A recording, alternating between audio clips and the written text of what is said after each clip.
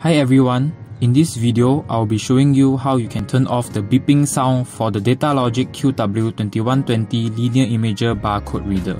If you happen to have the full product reference guide, you will be able to find a page where it allows you to choose the volume of the beeper. To change or turn off the beeper sound, you will first need to scan the enter or exit programming barcode. After doing so, scan the barcode for the beeper off option. After that, scan the enter or exit programming barcode again and you are all set.